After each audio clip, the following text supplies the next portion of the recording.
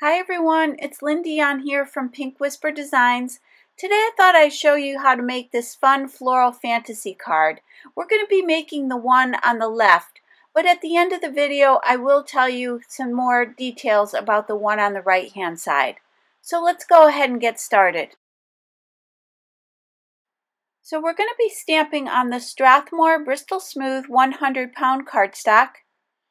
And I'm going to go ahead and cut this to size. I've placed it in my Tim Holtz tonic trimmer, and I'm going to be cutting this white panel 4 3/4 by 4 3/4. And I'm going to be cutting 2 of those. So now that we have those all set, this is the stamp we're going to be using, and this is this beautiful Floral Fantasy by My Favorite Things, and there's the name there, the Floral Fantasy Background, and I just think this is gorgeous. And in order to use this, you want to remove that white backing. That's just protecting the sticky part on the back of the stamp.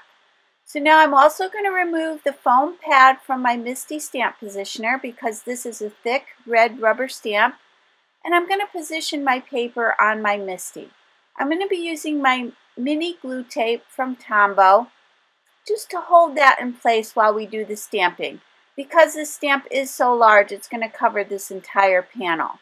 So now I'm using my Versafine Clear ink, and this is the Nocturne color. And then I'm going to position my stamp right down in this Misty.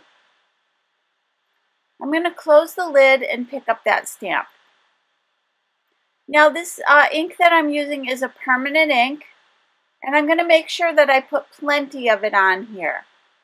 Get a nice coverage, so I'm just patting it on all over. And if you do find that it doesn't stamp perfectly the first time, you can go ahead and stamp it again.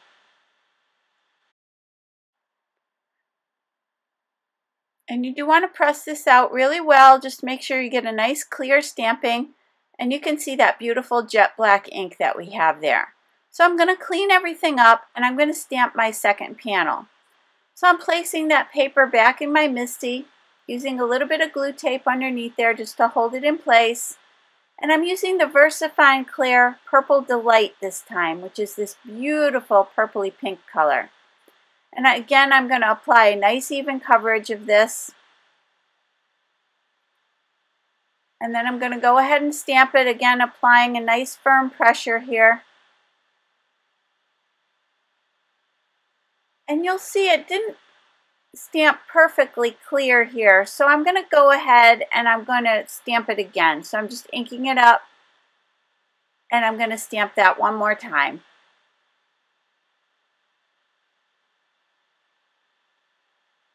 And now you can see how beautiful that color is. I just love that color. So now that those 2 panels are all set, what I'm going to do is take that one with the Nocturne ink on it, and I'm going to die cut this. And you can see that this die cuts a few different shapes of these circles, one with the scallop and one with just that stitched edge. So this die set is the Jumbo Peekaboo Circle, and this is from My Favorite Things, the Die-namics collection, and I'm going to center it on this panel. And the one that we're going to die cut is going to cut a stitched border on the frame and then just die cut the circle from the center. And the reason I'm doing this is because I'm going to save that frame for later. So we're not going to be using that now, but I'll show you here up close. We're going to be using that circle, but you can see this frame has that beautiful stitched edge. So I'm going to save that for another card. So now I've got the black panel and that purpley one. And you can see how that flower is going to line up right on the center of that panel we already stamped. So that's why you want to make sure you line it up in your Misty, so that when you go to put these 2 back together, they're going to line up perfectly. So now using 653, 676, and N00, which is the blender, from my Tombow dual tip markers, I'm going to start coloring these in. And these are a water-based marker. And I'm going to start with my lightest color, and here I'm just checking the blender pen just to make sure that it's clean. So to clean off the color or to remove color, you can go to your scrap paper and just take some color off the blender pen, or if you're changing colors, you want to clean it off on your scrap paper. And I'm really just applying the darkest color right along where those petals meet. Basically, there would be a shadow there. So I'm going to apply the lightest color, then a little bit of that darker color in there where those petals overlap. And then I'm just going to blend it out so that the edges of the petals would be the lightest. And I just continued to do that all the way around here. So on this panel, I decided I would just use 3 colors, primarily purple, orange, and green, to do all of my coloring. Now on this one here, you will see that I'm going to come in again a little bit later with another layer of that shadowing color. Sometimes with the Tombow markers and the blender pen, I find that the paper gets a little bit wet. So what I'm going to do is color these with these 2 layers of color first, and then I'm going to come back in a little while. I'm going to let them air dry just a little bit while I work on that second flower there. And then I'm going to come back and I'm going to add another layer of the shadowing. So I'm going to finish coloring this one here, and I did speed this up so that it wouldn't take up too much time.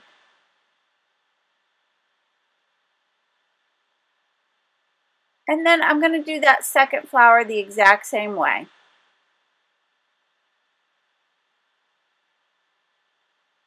So now you certainly could just leave it like that, but you will see here I'm going to come in now with that same color, and I'm just going to start to shadow right underneath those little petals. And you're going to see a big difference here when I do this. It's going to definitely bring this a little bit more to life. But as I said, you could have left it the way it was. But this only takes a few minutes here just to come in and just add a little bit more shadowing in here.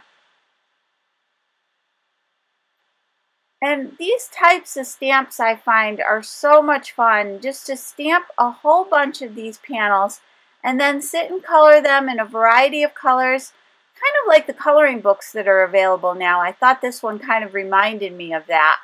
And just sit and color if you enjoy coloring, and then you have these panels ready to go, and you can use them for anything you want, you know, to use them for a frame or the cover on a card or whatever you like. So I think this is a fun way to do this. So now take 925 and 985, which is a yellow and an orange color, and I'm just going to start to color in some of these other little items in here. And I'm using that orange to do my shadowing. Cleaning off my blender pen there, and then pulling that color up towards the top.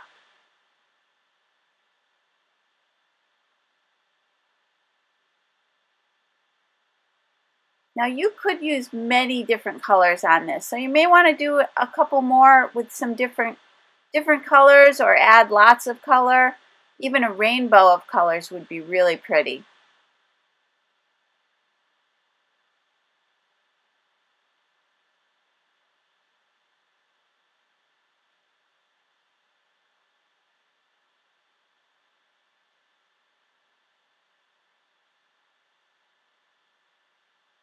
And then for this little section up top, I kind of treated it as though I treated the flowers, where I kind of just took each little section and then kind of put some darker color right down there at the base, or where they kind of overlapped, and pulled it out towards the edges, just to give it a little bit more dimension there.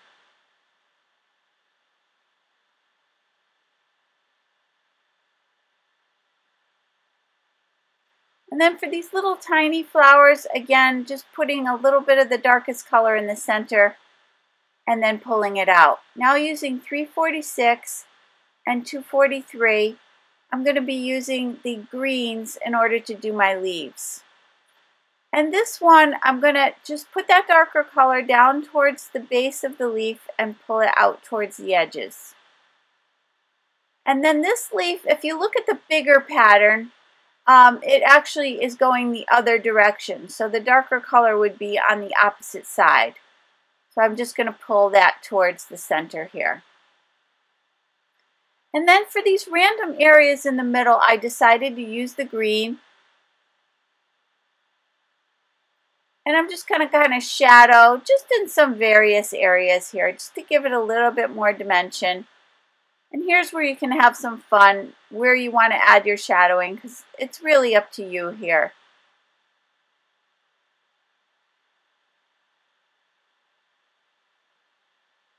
And then using N95, which is a really light gray color, I'm just going to fill in some of those open areas.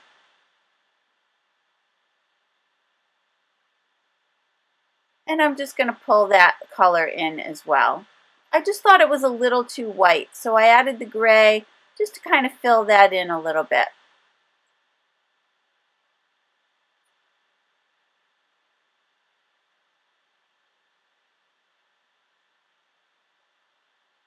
So now that panel looks pretty good.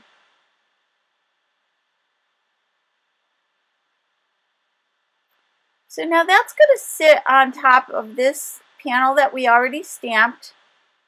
And I'm going to be using the Elizabeth Craft Design Soft Finish Cardstock in the lavender. This is a 100-pound weight.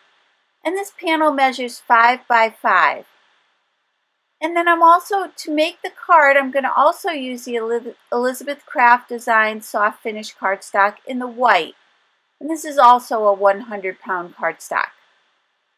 So for that white card, it's going to measure 5.5 by 5.5.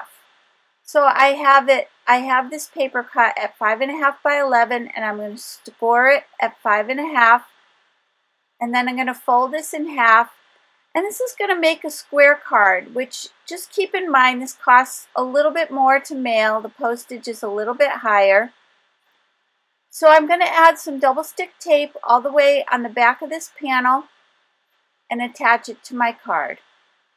And I'm just centering this on the white card. And then I'm going to attach this panel as well. And you can see that little circle is going to sit right in the center of this panel.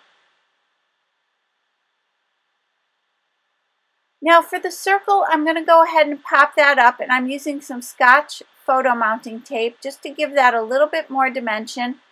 And then I'm going to line this up exactly with that pattern underneath. So I want to make sure I take some time here to make sure it's perfectly positioned here. And then I'm going to press that down. Now I want to add a little sentiment to this card. So I'm going to use this sentiment that says, "You make life colorful." And I've mounted it on an acrylic block, and I'm using the Gumball greetings from My Favorite Things. And I'm going to go ahead and stamp that. Going back to my Versafine Clair Purple Delight ink pad, I'm going to ink this up and stamp it on this white cardstock.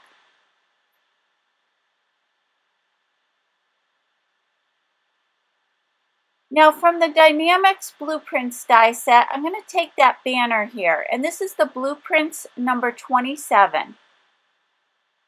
And I'm going to center this little die on my sentiment, and I'm just going to tape it down with a little bit of washi tape. I'm running it through my Spellbinders Platinum 6 die cutting machine, and you'll see here that that die leaves a little bit of stitch border along that one side. So I'm going to go ahead and attach this to my card, again going back to my Scotch foam mounting tape. And I'm just removing the backing here, and I'm going to place it down in the bottom left-hand corner here. Now I still thought it was a little bit plain, so I'm going to add these little purple gems. And I'm using my Ranger Multi-Medium Matte to glue them down, and my Marvy Uchida jewel picker to place these down. And I will give you the information for those gems down at the bottom, and for all of the products that I use today down at the bottom, so just check for that listing of supplies. And I'm just picking up the gems with this jewel picker and gluing them in place.